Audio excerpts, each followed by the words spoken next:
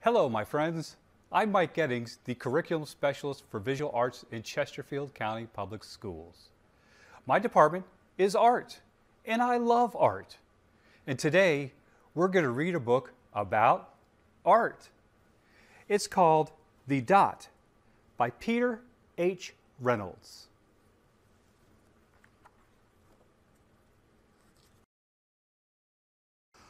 Art class was over, but Vashti sat glued to her chair. Her paper was empty.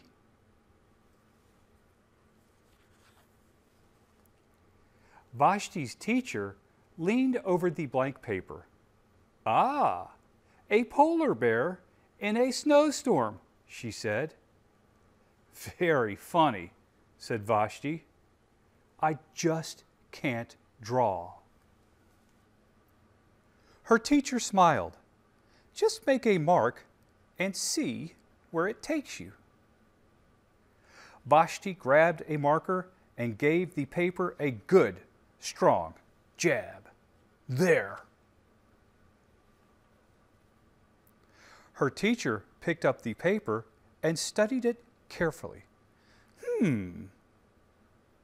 She pushed the paper toward Vashti and quietly said, "Now sign it."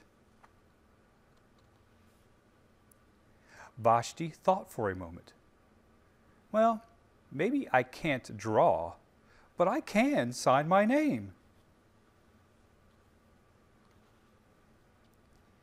The next week, when Vashti walked into art class, she was surprised to see what was hanging above her teacher's desk.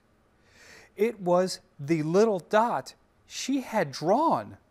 Her dot, all framed in swirly gold.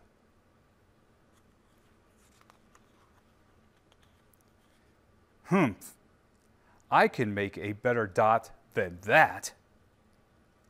She opened her never-before-used set of watercolors and set to work.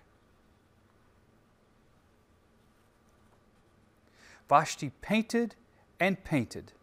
A red dot, a purple dot, a yellow dot, a blue dot. The blue mixed with the yellow. She discovered that she could make a green dot. Vashti kept experimenting. Lots of little dots in many colors. If I can make little dots, I can make big dots too.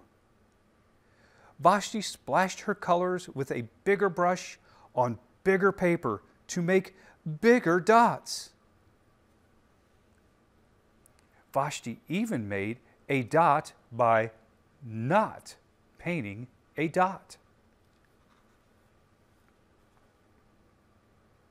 At the school art show a few weeks later, Vashti's mini dots made quite a splash.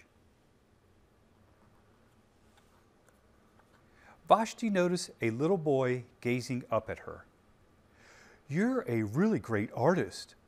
I wish I could draw," he said.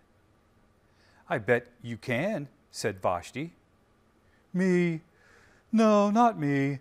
I can't draw a straight line with a ruler."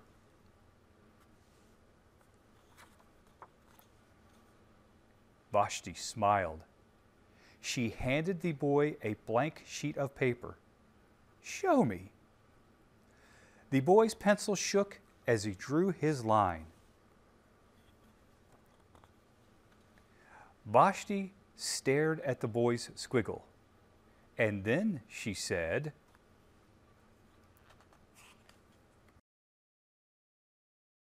"Please, sign it."